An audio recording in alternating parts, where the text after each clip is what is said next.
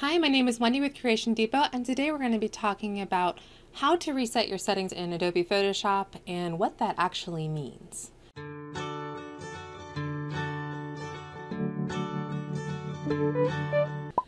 Okay, so we're in the Photoshop environment, and I do want to go ahead and say that the quick answer for this is to hold down Control Alt Shift on a PC, and I think it's Command Option Shift on a Mac. And I'll put those up on the screen. And all you need to do is that you close out of Photoshop. Sorry, it took a minute. And then I have mine in the taskbar down here, but basically what you want to do is you're going to click on the Photoshop icon or double click if you've got it out on your desktop. And then you're right as soon as you double click it, then hit the key combo. So you might want to have your fingers ready on the keys and then double click it or click it if you got in the taskbar and then hold down the keys and then it will prompt you. If you do this in the wrong order, at least on Windows is going to come up and say, hey, do you want to really do this? Or, you really want to change this? I don't remember if it's like delete Photoshop or change Photoshop, but it will interrupt you, and you don't want that one. You want the one that is obviously from Photoshop, the prompt, right? And it will say, do you want to delete your Photoshop settings? Which, if you're trying to reset it, you do. And that's all there is to it. And I'm going to go ahead and walk you through it. But first, I want to show you what that means, because I went through all the other Photoshop videos on this on YouTube, and none of them talk about the consequences of doing this. So, I mean, they all say, well, you're going to lose all your settings. You're resetting it back to factory. But what does that mean? So we're going to go ahead and open up Photoshop here, and we're going to talk about it. And basically what I want to show you is that when it says it resets it to factory, it resets it to factory. And it doesn't say factory. What it says is that it's going to delete your Photoshop settings file. And what is in your settings file is literally everything.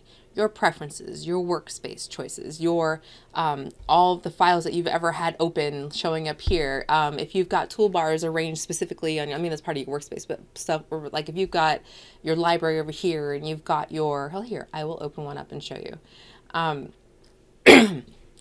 Okay, so this is a file that I just opened up. I'm reworking the artwork on my YouTube channel, and what we're looking at is that over here, if you've got your character palette over here, that's a setting. That is something that's going to be saved. And this is part of your workspace, right? Like, let's say I've got this down here. I've got my toolbar out here. This is part of it, right? Whether or not I've got rulers turned on, all these things, all these ways that you have manipulated your workspace, that stuff gets saved, or in this case, deleted when you reset it. So that's part of it. Now, I ran an experiment because I wanted to see just how much it got screwed up when I did the reset. So these are your preferences. Now, I cannot, for the love of Pete, find a way to save out my preferences somewhere.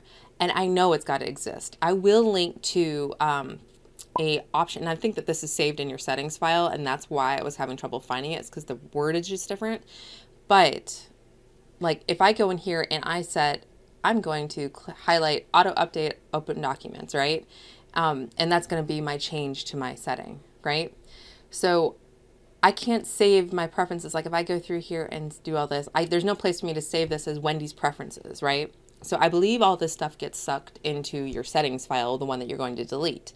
Now I'm going to link down in the description below a link to go to Photoshop, Adobe's site, where they show you on different operating systems how to get to the settings file.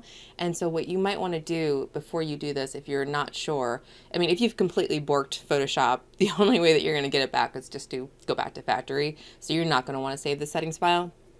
But if you're not sure, and you want to save the settings file, that link will show you the different places to go to get your settings file, and then just make a copy of it and stick it somewhere, because you can always overwrite whatever Photoshop resets it with, you know?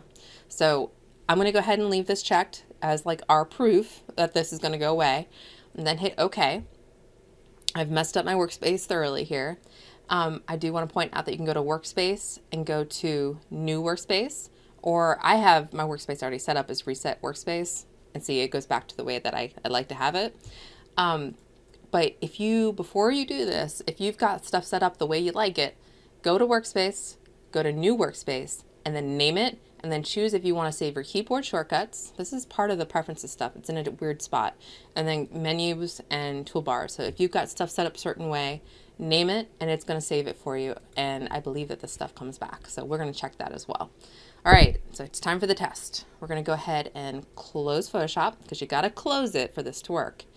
I'm going to go down here to my taskbar, and then I'm going to have my keys ready, my Alt, Control, Shift, because I'm on PC, and then I'm going to click, push, and I'm holding it down. Now I see the delete the Adobe Photoshop settings file. We're going to be scared and hit yes. It's going to load it up, and you will notice a couple things when this happens, when it eventually loads it. Okay, so the first thing you'll notice is that my previews of all my files are gone. So this is like a fresh install. Photoshop doesn't have any memory of the stuff that I've currently worked on. It's all brand new. So when I go into something, I'm going to go ahead and open up, let's go grab my art file for the YouTube. All right, so you see it's got all this stuff that everybody gets rid of as soon as they get in here, right? So my first task is I'm going to go check that preferences file before I touch anything else.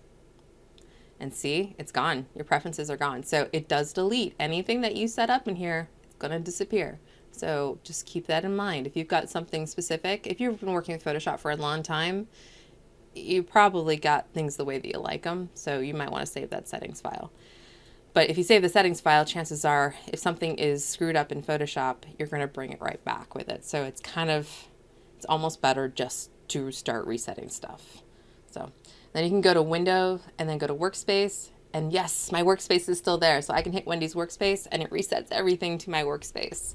So that's good. And the workspace does have your keywords or your keyboard shortcuts and things like that. So you get most of it saved, right? It's just these little preferences over here that you might have to go back in and change.